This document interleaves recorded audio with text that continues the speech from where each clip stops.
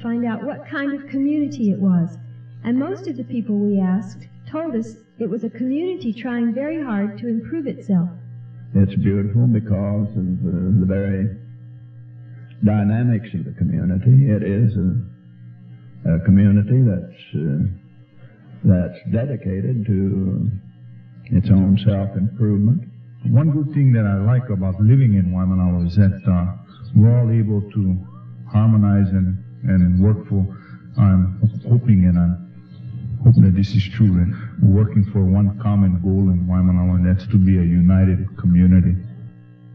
Looking around Waimanalo, it's hard to tell what needs to be improved. This is a special place, once the playground of the Ali'i, and now a valley still owned almost entirely by the state. The many small communities found within Waimanalo itself are a result of state ownership and various master plans which have created different neighborhoods with different needs. This used to be a plantation town, and when the sugar company closed, the plantation village remained. The sugar fields became farm lots. A large Hawaiian homestead area has been settled, a chunk of beach property sold for homes, and recently the state has subsidized a couple of new housing developments here. Because the state owned it, the state made the planning decisions. The separate parts of the community didn't really come together until the threat of a commercial airport at Bellows Field united all of Waimanalo in a successful effort to stop the airport. They discovered that their political voice is a lot stronger as a unified community. And when they say they're working to improve their community, we think they mean to identify with Waimanalo instead of just their own part of town. Community worker Rose Lonnie. I never thought I would see a community so divided like we were 5 years ago. We didn't know there was a village homes association down the street. Everybody was all quietly in their own little patch, and when you finally got out to a meeting, it was just about 45 minutes to an hour, and everybody says goodbye. We're complete strangers. But because of it, it intrigued me, because as a resident of Hauula, I saw more happenings out there from their senators, their representatives. And here's Waimanalo with all the representatives and senators they had on this area. They had nothing. This is what intrigued me. They had no thought of a community library. There was no multi-purpose buildings that they were talking about. If they did, there was a small group and nobody really worked together. Everybody was apart. That's why I say to me that 5 years later, I can say I'm glad I was here in that last 5 years, because now I can see there are rewards. We've got a library going up. We've got multi-purpose gym that's going to be going up. There are. Look around your community. 5 years, there's a lot of new things here. This part of town is called the village. These are the original homes of the plantation workers. When the plant closed in 1947, most of the 350 tenants stayed on extended leases. A few years later, the territory announced that a federal law entitled them to purchase their house lots. Most of them applied for purchase, but nothing was done. Then Hawaii became a state. The law that would have allowed them to buy their homes was revoked. State plans for redevelopment of the village area meant that the villagers would have to move. The state offered lots in the core area of Waimanalo to those who could afford them. When the residents objected to the price, the state lowered the price from $1.15 to 85 cents a square foot. These were the 1956 land values, the year in which the residents were led to believe they could purchase their village lots. About 60 families did move from the village to the core area. Some wanted to stay in the village, but they were told that the core area would be filled by outsiders if they didn't go. Andrew Jamila is one of those who did move. It is a kind of a complex thing which I've searched my soul for every now and then, but as times changes and people think differently after a while. Like we were brought up to adhere to the old adage of you'll pay what the authorities tell you to do. It's either yes, and so you found it on a kind of a foundation where people come up and the authorities tell you you have to move, you got to go. Andrew's neighbor, Mr. Olagero, also moved away from the village at the same time. If the government didn't put their hands on us, I would say yes, life is so wonderful, I would say, because the fact that people are so friendly, the gardens in the backyard is so wonderful that you cannot resist in doing such things, because it's kind of community life. Whatever you need, whenever you need a hand, those people are always with you. Those who continued to stay in the village received eviction notices from the state in 1972. They organized, demonstrated, and won a settlement which enabled them to stay where they were with a 65-year lease to back them up. Irene Lagronio works for the Waimanalo Residence Housing Corporation. The state wanted us to incorporate. They gave us this land for $1 a year, lease land, and we're going into our own housing development right now. And we're very much to the day where, we're going to start groundbreaking. And this is going to be somewhere in September. We'll start our housing. Many of the people that do live here are the elderly, people that are getting Social Security. And many of them cannot afford the core development. And even if they do live in Banyan Tree, it's just a whole new way of life for them, and they're so used to living this kind of lifestyle, having their own vegetable gardens, their chickens to mess around with, and even their other animals, where in the Banyan Tree you can take them with you, Judy Spencer is the new president of the Village Housing Corporation. For myself, I was pretty scared at that, during that period. And I had mixed emotions myself about moving out or really staying to fight, and wondering if we really could win.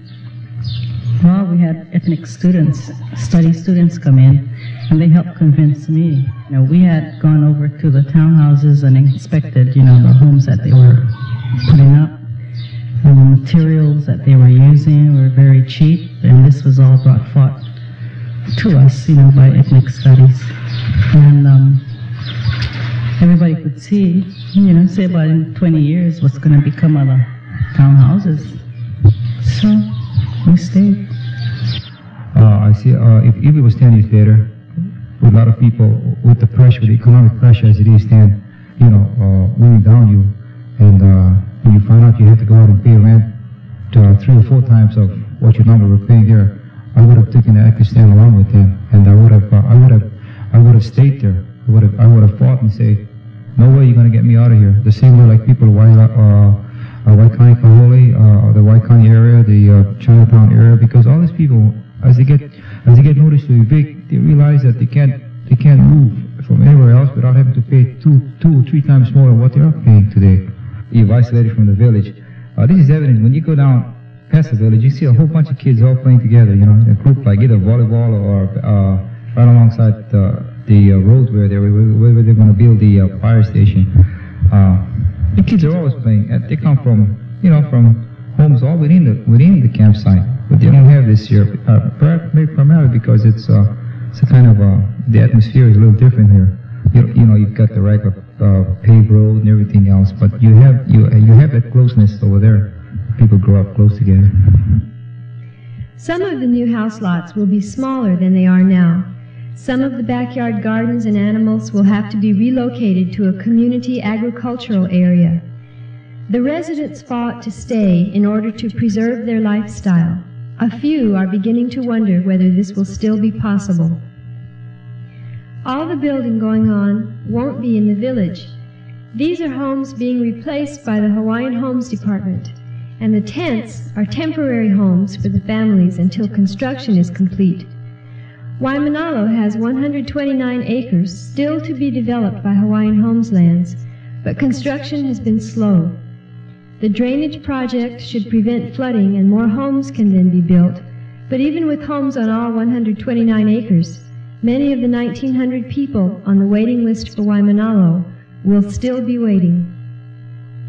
Hawaiian Homes Commission Chairman Billy Beamer. In Waimanalo, we had 46 homes in the housing package. Generally, for a contractor, it takes 120 days for the first 20 homes to be completed, and then thereafter 20 homes for every 30 days. each month you have a turnover another 30. So the time for completion varies depending on the number in the package and whether your home was first to be constructed or not. We expect in Waimanalo to turn over the first 12 homes the beginning of July that will be completed, and then we'll be turning them over on a regular basis thereafter. They should all be completed by September. Have you or any of your family had any trouble with replacement housing? Do you have to wait a long time or what? Yes, I have two brothers that they're building their home right now, and it's been so long, they're still waiting. And taking them, I have a long time to finish it. I don't know why. Well, where are they living right now? Temporarily, they're one with the daughter, and one to build a little shack right next to the home. And how long has it taken? Well, it's been since February, and it's still not finished yet. And I hope it'll be sooner than they expected. I think it's going to be finished by Christmas. Blanche Pope School is surrounded by homestead land and receives funds from Hawaiian Homes revenues for cultural programs at the school. Waimanalo School serves kids from other parts of town, and its intermediate school is for all the Waimanalo kids. But here, there are no such cultural programs, and some parents think there should be. That money is not administered by this department. Again, by legislative act, part of the money that normally should come to the department for the development of land was appropriated to the Department of Education for the purpose of educating the Hawaiian child on homestead land. I resent this. If Hawaiian culture is important, then there are children who are off Hawaiian homelands who need that same type of exposure. Therefore, it is a state responsibility and not the responsibility of this department to provide money for the education of all of the Hawaiian children, and not only Hawaiian children, of every child in Hawaii who should have that type of cultural exposure. We, in the past 10 years, have put aside $3.5 million for the education of the homestead child that is expended by the Department of Education. We tried to change this in this legislative session, but it's like motherhood. We lost again because this program is managed by a homestead group, an advisory committee. The department has nothing to do with it. It's just money that should be earmarked for this department that is diverted to the Department of Education. I concur. If the program is being offered at Pope, and there is a high concentration of Hawaiians residing in the Waimanalo area, then the identical program should be offered in Waimanalo School.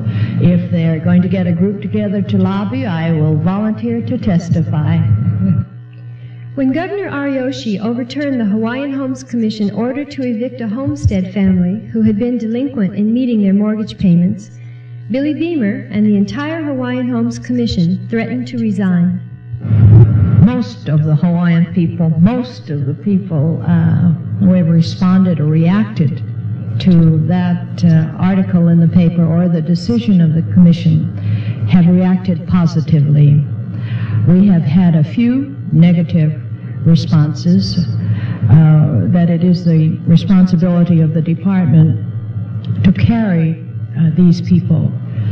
Please understand that we have only moved for eviction when the individuals have the ability to pay and have elected to use their money for other for luxuries or amenities for themselves. Those who do not have income, who are delinquent, we have referred them to welfare. We must make this move, and the endorsement has come from homesteaders as well as others, just private citizens. The endorsement has come because what's good for one is good for all. Now, if we are not going to collect from someone who has the ability to pay, then we should not collect from everyone.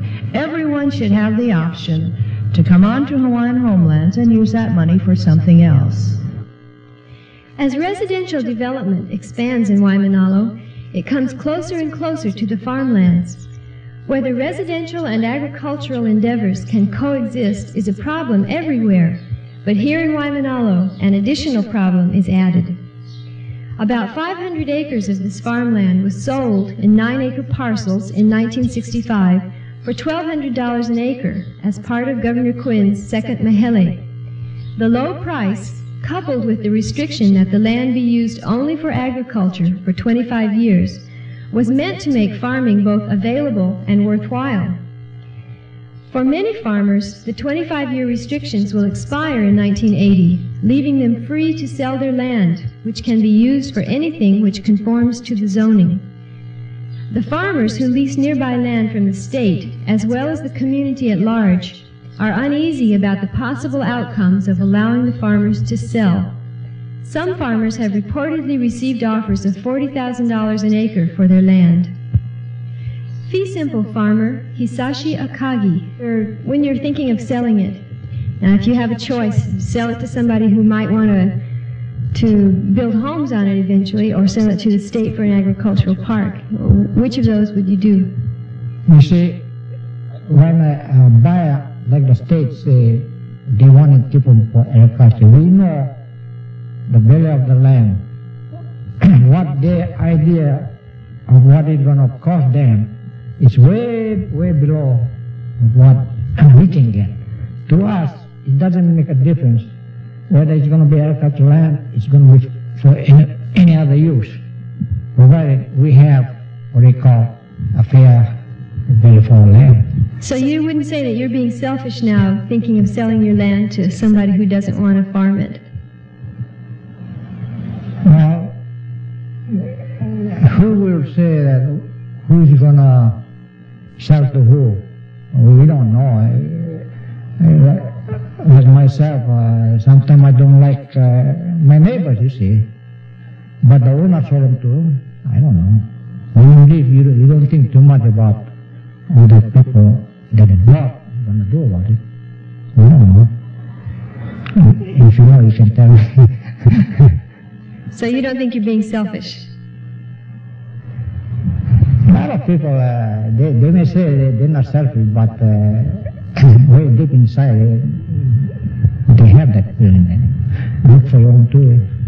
I don't care. I'm honest with you. Many of the fee simple farmers are ready to retire. They say they need to sell their land in order to provide a retirement income for themselves. They say their children are grown and do not wish to continue farming. Some of them say that Waimanalo lands are not good farmlands. Rodney Fukui provides a leasehold farmer's perspective to these problems. They can sell it. That's their right, and there's no way I can stop them from selling. The problem here is not whether they sell or not. The problem right now is they want to urbanize Waimanalo so they can get the maximum returns. In other words, what they land that they paid $10,000 for, they're asking for $1 million today. And I mean literally $1 million. Because if you add it up, what they want per square foot, it will come up to $1 million when you own 9-10 acres of land. I say to them, if your children are not interested in farming, why not make it available to other people's children who want to farm and cannot find land anywhere? But why should a few people who work hard for 25 years be entitled to a good retirement? What about the rest of us? I work hard for 12 years now, and by the time I work for 25 years, all I wind up with is just a land that reverts back to the state. We have here in Waimanalo people doing all kinds of farming for a living. Give example, we have dairy farming here, we have truck crop farming, we have chicken farms, we have flower, orchid and tulip farmers, we have potted plants farmers, we have farmers who export plants, we have dog kennel, we have hydroponic farming, we have stable for horses, and we have all kinds of other farming activity going on.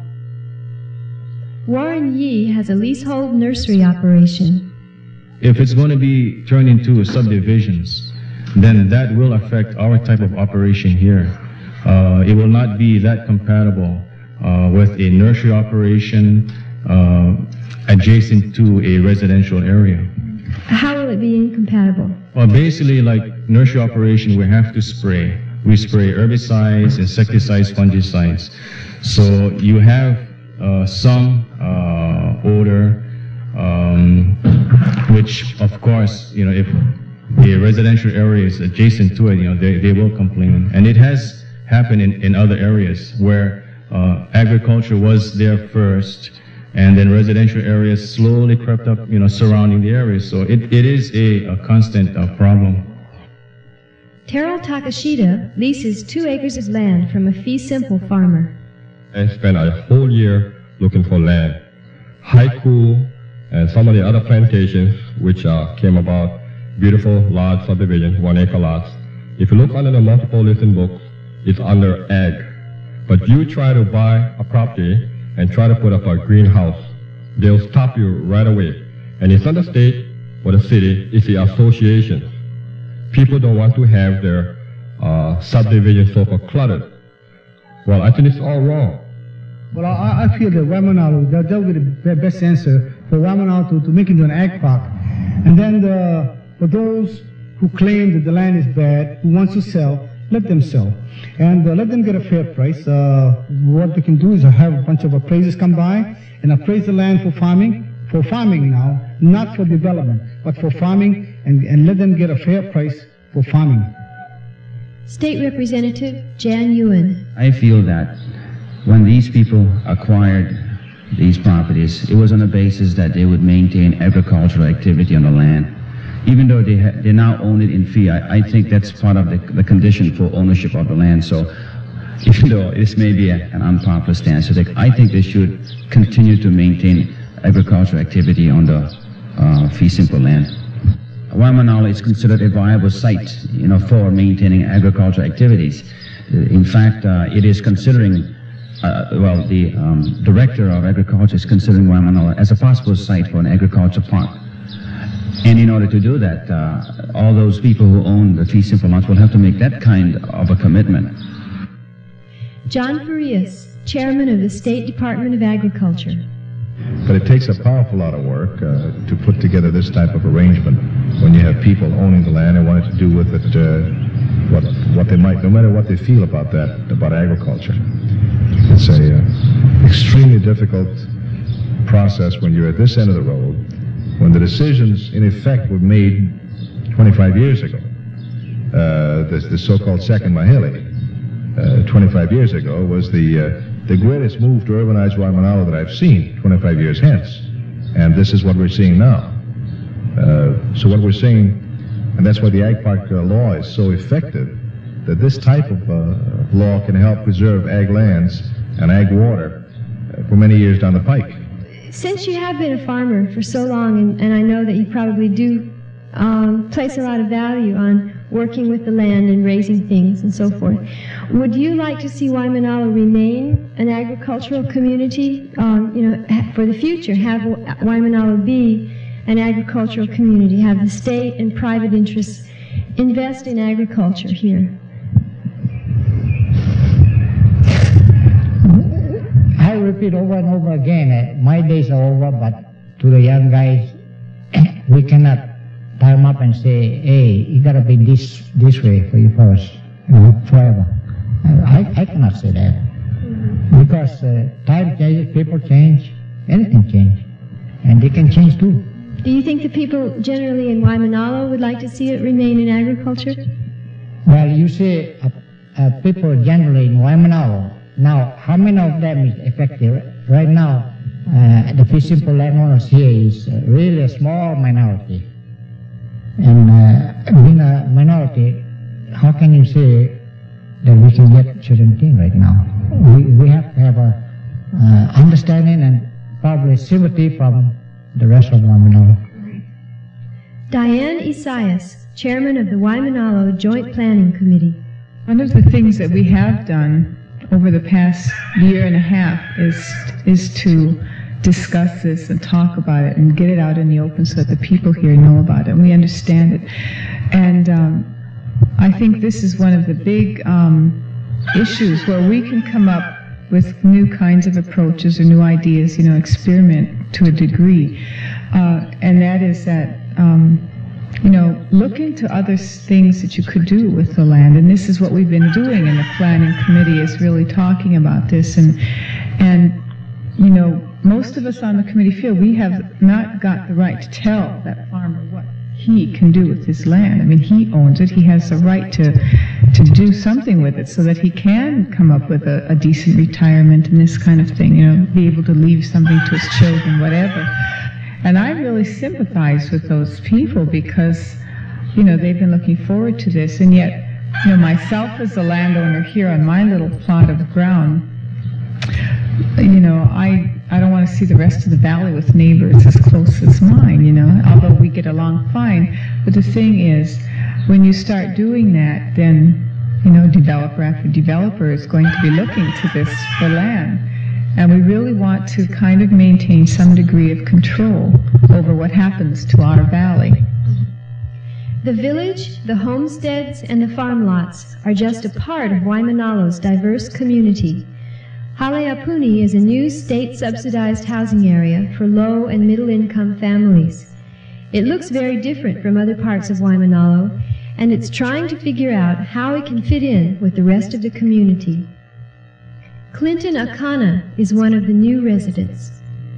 The people are striving to remain where they are as far as the economic and social levels.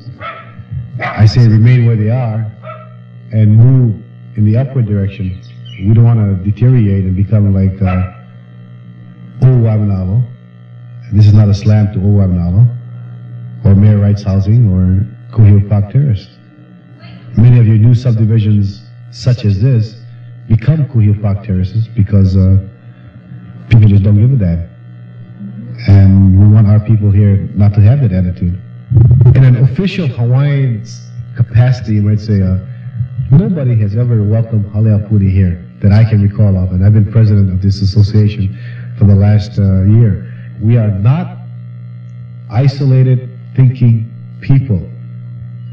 The surroundings has made us isolated, and we're going to continue to be isolated in the eyes of the general public of Waimanalo, because I think the general public of Waimanalo has made us so. Contrary to popular belief, the beach lots house more than just a wealthy elite. In fact, it may be the most completely integrated neighborhood in the community. Once envisioned as a beach residential area similar to Kahala, it now holds all racial and economic backgrounds with no apparent strain. Despite the differences in the various communities which make up Waimanalo, these differences have been overcome in making decisions which will affect the whole community. The location of the fire station and the library were determined by the entire community. Al Lewis, chairman of the neighborhood board. I believe, although we have numerous factions, like I had mentioned earlier, we do have a wide range of views from all the facets in the community. I really believe that if we did have different matters and so forth that did arise, yes, that the community would band together and support whatever major endeavors that did crop up upon us.